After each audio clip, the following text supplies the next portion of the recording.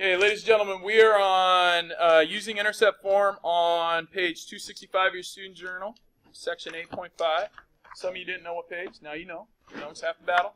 What I want you to do is work with your groupies and go ahead and answer the questions on page 265 and the top of page 266, which is the rest of exploration 1. Okay? So go ahead and work together. Okay, now, I've heard a bunch of people kind of, I won't say they're whining, but they're a little frustrated. Now, each graph represents either this form or that form. Now, I'm hoping at least you would be able to go, I know that graph A goes with, let's call this positive form or negative form. Tell your neighbor why I'm calling this one negative and this one's positive. Okay, so volunteer, raise your hand, please. Yes, Sarah. Good. An invisible positive sign there and a negative sign there. Good. And the negative tells us what? Raise your hand, please. Yes, Kellen. The graph is going to open down. Therefore, I should be able to look at each graph and go, hey, this one goes with positive or negative? Positive. This one goes with negative. This one goes with positive. Are you positive? Okay, this one goes with? This one is? And this one is? Negative. Quit being so negative. So, this one is? Positive and negative. Now, hey, are we good there? All right. That did not actually help us write the function. It just told us that, hey, this one goes with this function and that one goes with that one. But please note that f of x is going to be part of your function. And the other value that is going to be part of your function is what? Okay, which other variable up here have you seen in every function? X. So x is not going to become a number. It's going to be a variable in our function. We also know that because it says f of x. Okay? Therefore, we need to know what p and q is. What they are. Okay? P and q, this is called intercept form. So if something is intercept form, that means it's probably where something intercepts something else. My guess would be it's where my graph intercepts something. What would it intercept? Yeah, the x-axis. Okay? So where does this graph intercept the x-axis? Logan? 1 and 2. And it's positive 1. And positive 2. But please keep in mind that if I am dealing with an intercept, it is where y equals, so like this actual coordinate of 1 is what? 0, 1. You sure it's 0, 1? No, 1, 0. Yeah, thank you. It's 1, 0. Okay? 1, 0. And this one is 2, 0. That means f of x, when those are 0, f of x equals, f of x, same thing as what? Same thing as y. Okay? So if I said, just for the sake of this problem, if I said, let's kind of ignore that equation there for a minute. If I said f of x equals 0, and I have x and something, and x and something, okay? These two things are multiplying to make 0. My answers need to be 1 and 2. Right? Okay. What does this have to be in here to get 1? Yes. X minus 1. Right? Because x minus 1 equals 0. Remember factoring? No. Okay. And what about this? -2. Minus 2. Okay. Therefore, when I'm going back over here, this is x minus 1 and x minus 2. That is my equation.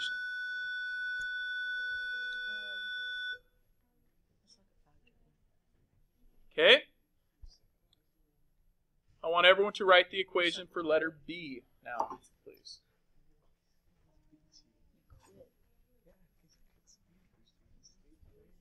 Hey, volunteer, tell me what they got. Giannis.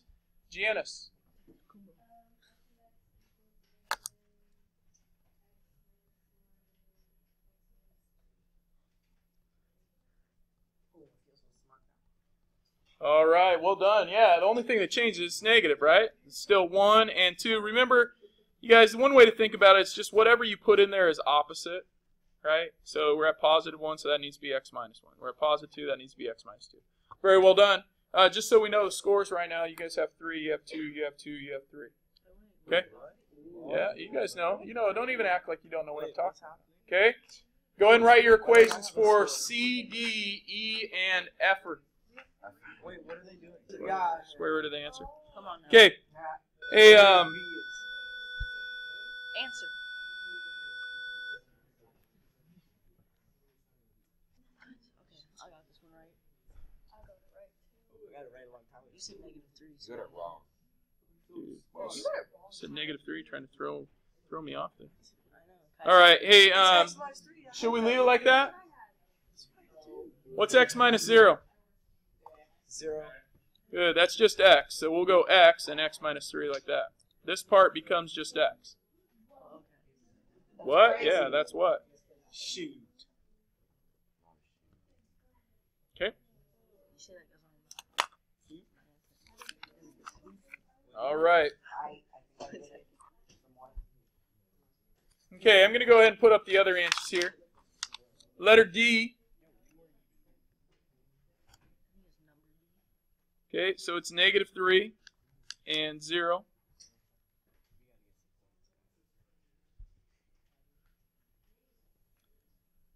Letter E, we have 0 and -3.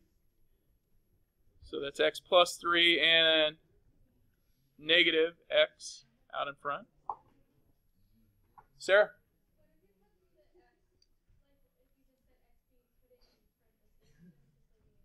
Yeah, I probably want to get rid of those parentheses, especially if you're going to be inputting that stuff in the computer, right? Okay. And you guys with your Chromebooks open, close them. Yeah, guys. Thanks for emphasizing that there, Jonathan. All right. Okay. There we go. You did say it out loud, just in case you're wondering. All right. Letter G. There, got it.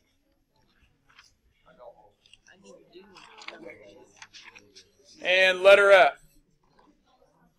H. Yep, letter H. That's what I meant. Okay? That's counting backwards.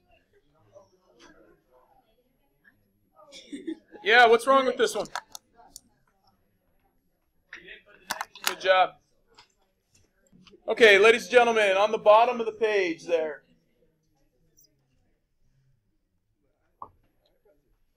Hey, on the bottom of the page, I want you to go through those questions. Answer number 2 and 3. Talk about it, work together. Okay? Just a couple minutes. Hey, ladies and gentlemen, what are some characteristics of the graph? Sarah? It will open up if A is positive. So if A is positive, it will open up. Yes? It runs through the points. Good. It intercepts the points. The graphs intercept the x-axis at P and Q. Okay? Letter A. What does changing the sign of A change the x-intercepts? Gilly?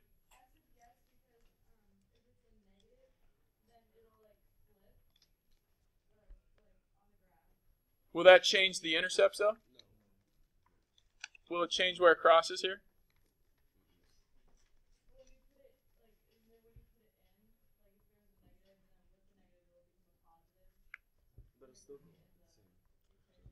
So they're saying if I make this value up here negative.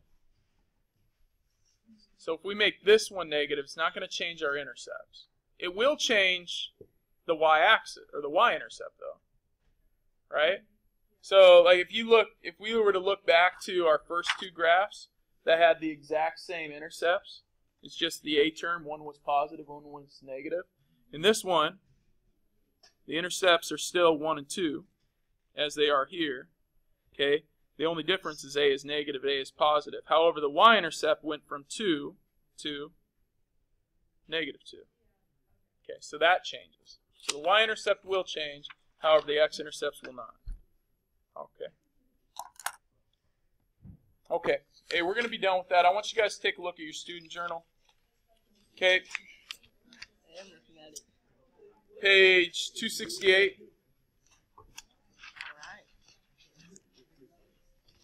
I want you to go ahead and answer questions 1 and 2. Hey, sounds like we're about done. What's the x-intercept here? Negative 2 and 4. Okay? So we have the x-intercepts. What's the axis of symmetry? X equals 1? How was it Uno? Hey, Mercedes. How did I get 1? Volunteer. Kai. You find the number that's in the middle. Find the number that's in the middle. So if I were to just do a quick sketch of this graph, okay, and I have no idea exactly where everything is, but that's negative 2 and that's 4. Halfway between negative 2 and 4 is my axis of symmetry. Right? Halfway in between is 1. Okay? Good job, Kai. So you could, I mean, mathematically, you could just say negative 2 plus 4 divided by 2. Take the average of those points. Negative 2 plus 4 is 2 divided by 2 is 1. X equals 1 is my axis of symmetry. In fact, if you were to look on page 267 of your student journal, that's really what kind of they go through when it talks about graphing these. The first step,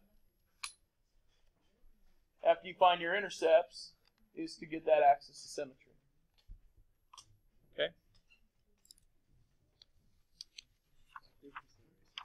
All right. Good? Hey, I'm going to let you guys do number 2 on your own. I won't talk to you unless you take your earbud out. Huh?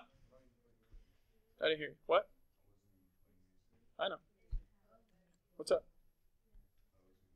Oh, I thought you were talking to me. You're what? All right. Hey, number 3. I want you guys to graph that one. There's my x and y axis. Okay.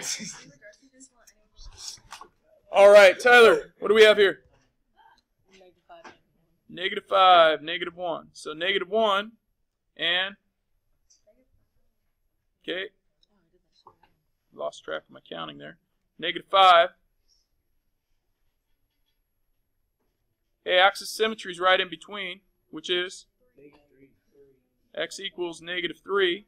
Now, I'm going to keep showing you this method, negative 5 plus negative 1 divided by 2. And the reason I'm showing you that is because when you do your online work, you're going to see it like this as well. When you look at your textbook, you're going to see this format. So that is negative 3. That's your axis of symmetry. Okay? Now, you can't graph it yet because you need to find, we know A's here. You need to know the vertex. But we know the x value of our vertex is? Negative 3. Plug it in. If I plug in negative 3 up here, what's negative 3 plus 5? 8. No, I mean 2. With enthusiasm. And negative 3 plus 1. Negative 2. Negative 2 times 2 is negative 4. That is our vertex. You plug in your x value to find that vertex. Now, I am not going to be too picky about this. However, to do an extremely accurate graph, you should probably calculate that point and that point. Now, if you know how to graph using patterns, you just go over 1 and up 1. Because A is 1. Same A value. Okay?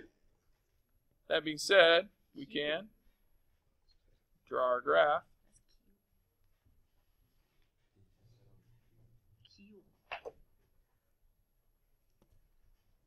Fix that part up there.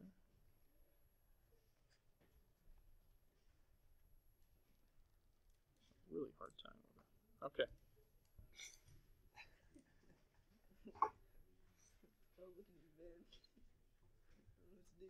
Pay attention. There, we've got it. Tell your neighbor the domain and range. Domain, all real numbers. Domain's all real numbers, and the range is Y is greater than or equal to. Okay, volunteer, domain. Cassie. Cassie's got it. All real numbers. Range, volunteer. Mercedes. Y is greater than or equal to -4. It's always that Y value there. Okay? Very good. Any questions? All right, I want you to try number 5. Okay, there are really 2 ways to solve this. One way is to factor. The other way is to just solve for x when y is 0. So if I were to say y equals 0, and I go x squared minus 4, the first step would be to add 4. Get x squared equals 4, and then I take the square root, x equals square root of 4. When we put a square root symbol in, and there wasn't one to begin with, what do we have to put out in front? negative positive 2. Which means our answer is plus minus, not plus 2. Okay, plus minus 2. Okay, that's one way to solve. The other way to solve is to actually factor it as, can anyone tell me what it factors to? X plus 2, x minus 2. X plus 2, x minus 2, that is the difference of 2 perfect squares. Okay? And that would give you your -2 and your +2. All right? So, from that point, we now need to graph. Since we're at +2 and -2 and it's opening up, I'm going to go ahead and put my grid right about in the middle. Okay? You could have it, actually on my answer key, I have it 1 off that. But, okay? So we've got that. Positive, negative, would that be the 0? So it would be 0, right? The vertex. Yeah, the axis of symmetry then is, it's x equals 0. I know I'm getting really picky, but you got to have x equals. Okay, when I put 0 in, 0 minus 4 is -4. Remember, this is our C term. It just moves our graph down.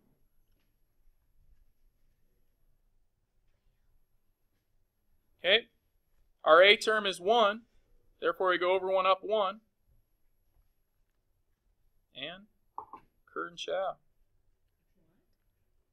Ker Chow. That is the horrible graph right there. Don't do that. I thought you said curtain chow. Hold on. Let me put a better graph. Curtain chow. There we go. Ker Chow, not curtain chow. Okay. Hey, domain, all real numbers, range, y is greater than or equal to 4. -4. Okay, everyone rate themselves 1 to 5 right now. 6. Okay, 5 you got it, 1 you don't. We'll go with the trace. Okay. Want you to turn to page 269.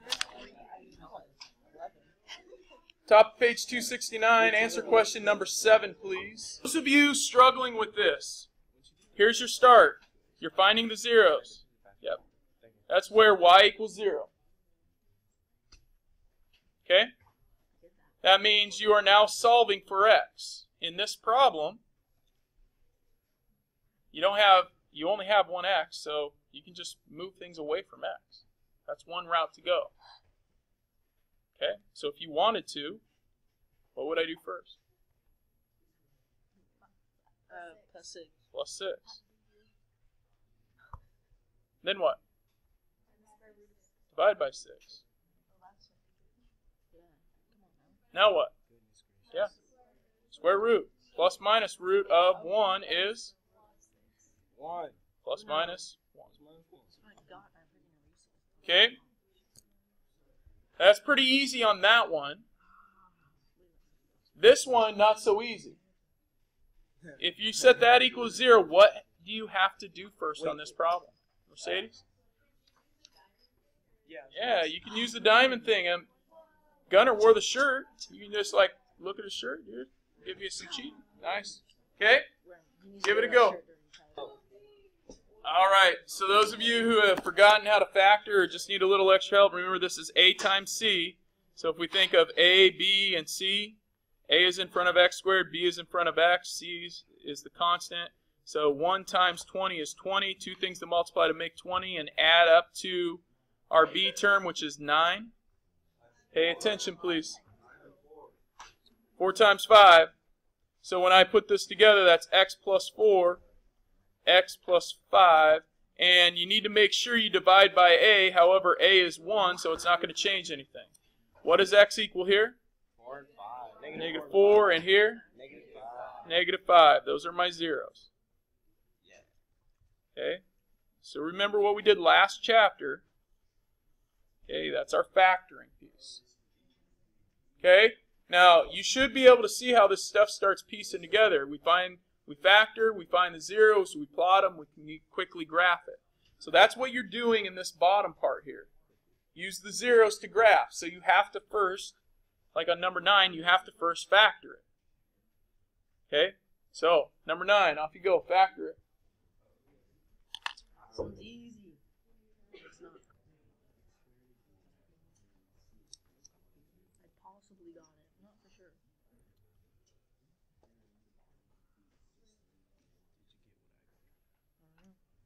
Okay, Vincent, what goes here? Negative 10. Done? Okay. Mercedes. Negative 3 there. Okay. Cassie. Negative 5 by negative or positive 2. Yeah. Okay. So that tells me f of x is equal to x minus 5 and x plus 2. Good. Logan, what do you get here? 5.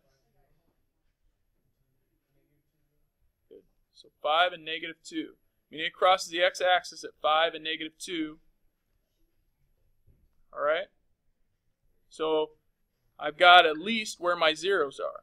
I now need to find out where my axis of symmetry is. I don't know why I have that line in there yet. Okay? Where's my axis of symmetry? Well, it's add them up, divide by 2. What do we get?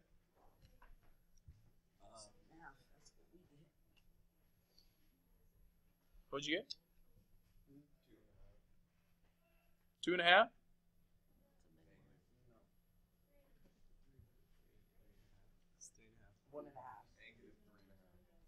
That's negative 3, right? Or positive 3 divided by 2. Yeah. 1.5. 1.5. Okay. X equals 3/2. Axis of symmetry. So I'm going to go ahead and draw my graph. There. I've got there. I'm going to put in my 3/2 or 1.5. I'm going to put in my 5. Put in my negative 2. And now I need to find the vertex. Okay, so I need to find f of 3/2.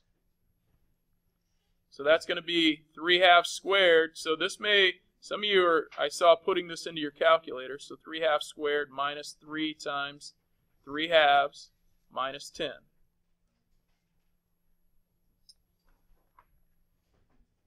Plugging that in, what do you get?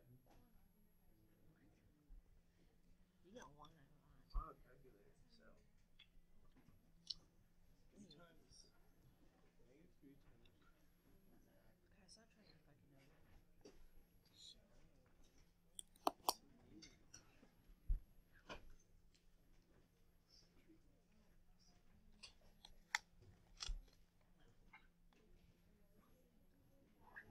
Anyone put it in?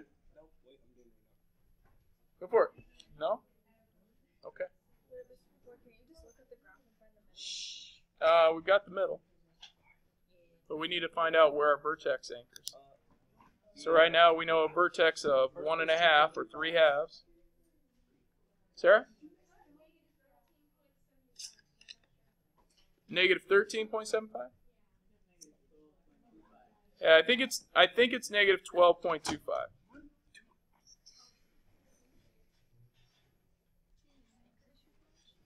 All right. So I'm going to make this negative 18 down here. Going to go down 2, 4, 6, 8, 10, 12 and a quarter, which is right there. And I'm going to start my graph. What's my y-intercept, by the way? Y-intercept is always the C term, negative 10. Which gives me another point over here, reflecting it this way. So now as I start graphing this goes down, it hits that point, it's that point, bends back up. Okay.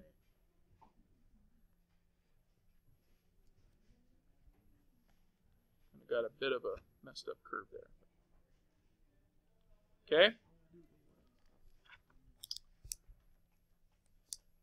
All right. Hey, your assignment today is to finish the page 268 and you need to spend time at least factoring numbers 10, 11, and 12. Okay? So number 10 should be easy for you. 268 and 269.